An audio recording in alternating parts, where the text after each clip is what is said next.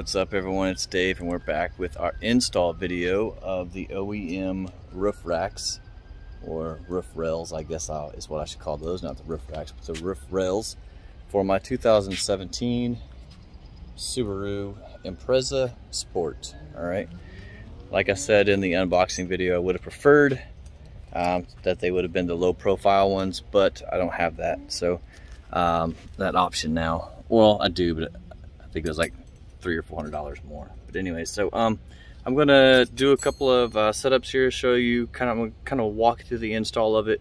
I'll try and not miss any steps, but we'll take a shot at it and see what we can do. All right, so one sec. All right, so the first thing, we make sure we have all of our stuff. There are 4 of these T-handle bolts, our instruction manual, our 2 crossbars, and our Torx head screw there, screwdriver. All right, so the first thing that tells us that we're going to do, we'll just go ahead and flip to that, and I'll put my knife there in the way. All right, so we've got these things right here on the side, and we're going to push in on them, which pops them open. Actually, it just pops it out. And then there's a screw in there, so then we'll remove that. And I'm gonna put it on a stand, one sec. All right, so here we go. And I'm supposed to unscrew this. And take this all the way out. And then that's going to allow us to remove this cover. All right, so I'm gonna go ahead and do that to all of them, just while I've got them here. And you don't have to take the cover off like I did on the other one all the way, or this plastic piece here. But so here we go. There we go. There's that one. Make sure that's supposed to sit down in that. All right, just flip around here to the other side. I'm gonna do the other ones. Nothing fancy, right?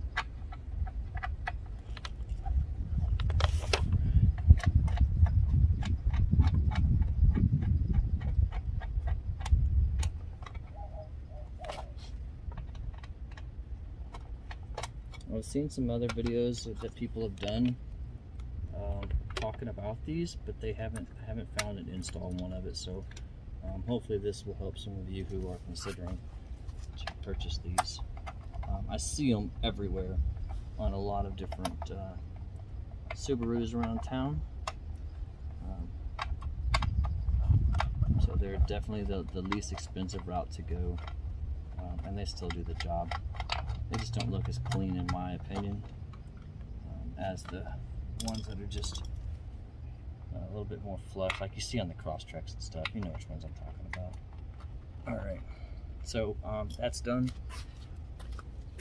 The next stuff that we have, we've removed them. So now the next step that we have is these covers that are on top of the car. So let me pause and get up to those. All right, so what we're looking at is this here. And I'm going to use my knife just because that's all I've got out here. But what we're supposed to do is we're supposed to pry these up towards the edge of the car. All right, so just like that. So we have 4 of them. So I'm gonna go ahead and do all 4 of those, and I'll be right back. All right. And just to clarify, when I said that there's 4 of them, there's 2 on each side, 1 at each of your doors. All right, the center of them, pretty much. All right, so the next step that it tells us is to basically, we're gonna set these bars on top. So we'll do the back one first, and I'll flip the camera so that hopefully we can see that. They are labeled, it says, yep, left hand and right hand. So yeah, all right, cool. So they are labeled left hand and right hand. And one says front. Let's see if I've got one that says front on it. Front, yep, front left hand and front right hand. So it's got to be like that. And then let me look at the other one real fast and see if it says Alright, so it just says right hand and rear right hand. Okay, so this one will be the first one that goes on, the one that says front, and then left hand and right hand. Now, so we'll grab the one for the back since we're going to do that first. Now, the only thing I'm curious about is see if they specify what they're calling the left hand and right hand on here. All right, left hand, front left hand is the driver's side. All right, so we're going to do rear left hand, right? So we're going to do now. So we're just going to set this here. Get this like this. Here we go.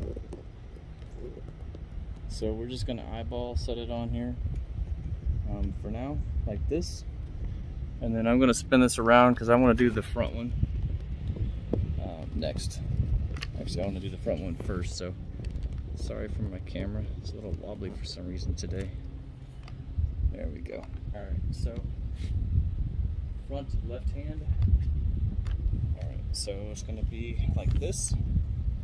And we're just going to set it down in here somewhere like this. And I'm not sure what's next, but anyway, so I have just eyeballed it and set it on there. All right, the T-bolt is next, so we'll make sure that the T-bolt goes in and that it's flush this way whenever we do it. All right, so anyway, so it just seems like, let me see if there's, let me get an eyeball in there, what I'm looking at.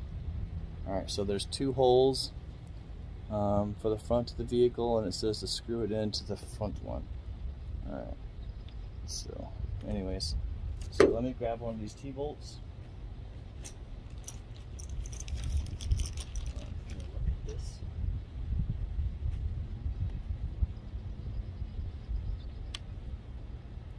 I don't really know how that's supposed to work like that though. I mean, it sits in there, but yeah, I guess that's right. All right, so, all right, let's see if I can get this around here. Sorry. All right, I'm going to come at it like this. All right, that should, if it stays. All right, so this is where the T-bolt is going through, right? And then they said to put it in, there's two holes in here, the front one and the back one, so we're going to line it up with the front one. And well, did we get it already? No, definitely not. All right, so try and line it up here.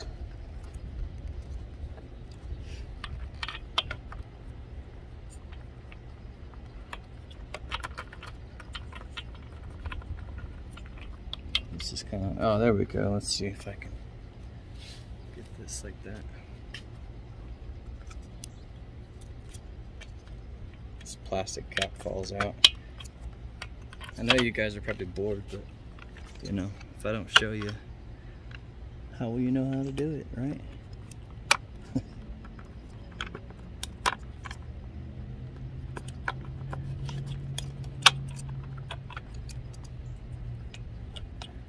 Alright, actually I think I found it there. It's going in. And let's see if there's any specification. It just says once I get it in there, then I can use the torque wrench. So this is supposed to be straight, so make sure that this lines up like this, right? And then we're gonna grab the torque wrench and we're just gonna go in here and just squeeze it down some more, which that's not gonna, let's back it up a little bit. There we go, because it says to make sure this is flat this direction for the picture, so make sure that's not sticking out. And I think that's what helps you know that you have torqued it down enough to where if this is laying crossways like this and not in, because if you torque it too far, maybe that's what that is. So all right, so that's the first one. And then what it says to do next is to take your cover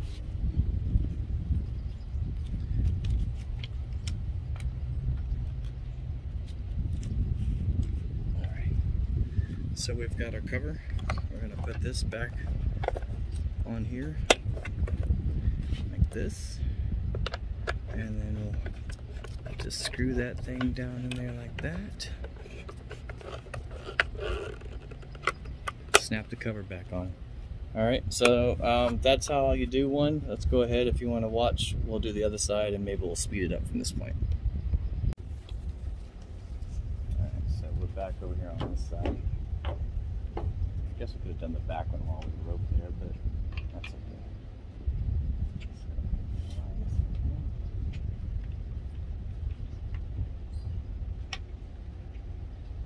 Alright, looks like we found it.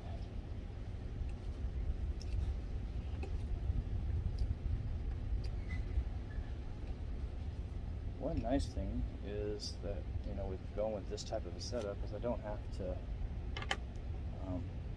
buy the crossbars. I already have them.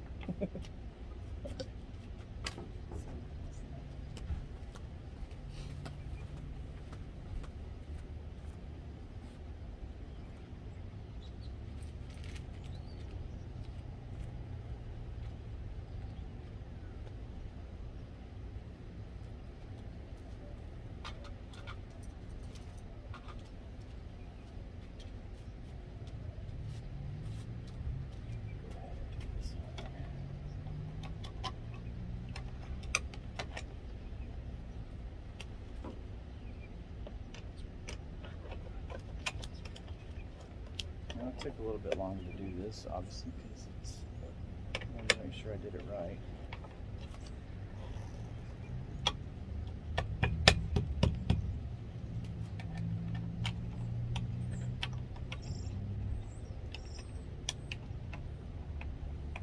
Slap that back on there.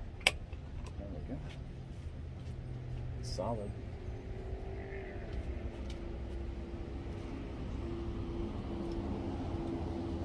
Double check for the back ones that it doesn't say to do anything different for those. I think they still say to just have them on the that front hole inside there, yep, toward the front of the vehicle. So it's the same for both. So there we go. Alright, let's find this one.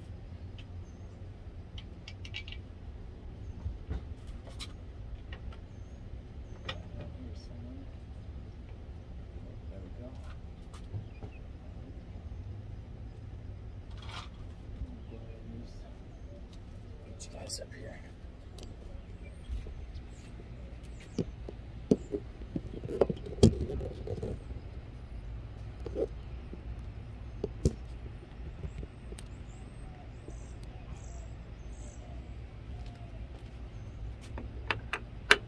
So again, we're just going to turn this till it gets nice and snug and it's facing flush with it. So, yep. So we're going to go right to there. We're going to find the cover that goes along with it. Slap it on here.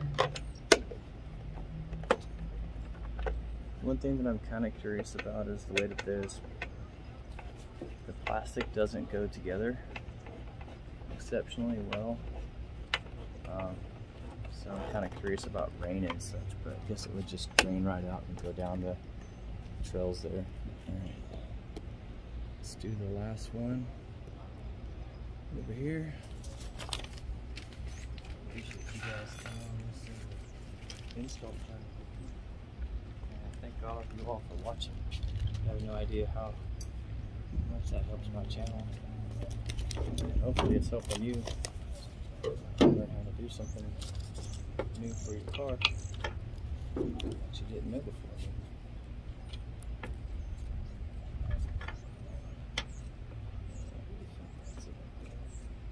Yep. Alright, so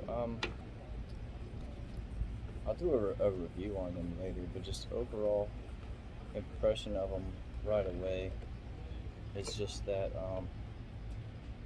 the rubber molding around it could be a little bit better, and the plastic could join together a little bit nicer.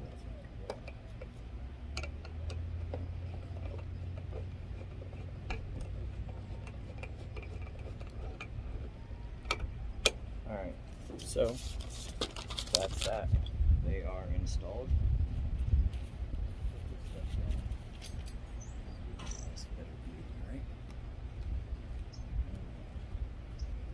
So here again, 2017 Subaru Impreza. And here we go. Alright, so this is them. So from the front of the car, right? So here's close up. So fits fairly decent around here. Doesn't move at all. Thing is solid. So that's that on that one here. So and then the back one. So those are on in there. So this is kind of what I was talking about. There's just the rubber is a little bit rough right there. It could got a little bump right there. I could seat down in there a little bit better than it does, but there again, nowhere. All right, in the back of the car, and then I am on a slight slope, but appears to be fairly level if you actually take the slope out of it. All right, this is the Disciple, so Luke 14:27 if you're curious. There you go. There again, Subaru logos. These are OEM parts, as I said in the unboxing. Alright, well, that's going to conclude the video for the install. Super easy. Just once I got the parts together and figured out exactly how it was going to go on, it's super easy. So if I had to take them off and put them on again, it would probably take me all of maybe 10 minutes tops. So, alright, that's it. Thanks so much for watching. If you guys have any questions, put them down below. As always, there'll be a link down below to these products and where I bought them. Alright, thanks so much for watching. God bless. When life keeps falling and wonder where he is in all this mess, he's right there to guide you. Unseen, you're not alone.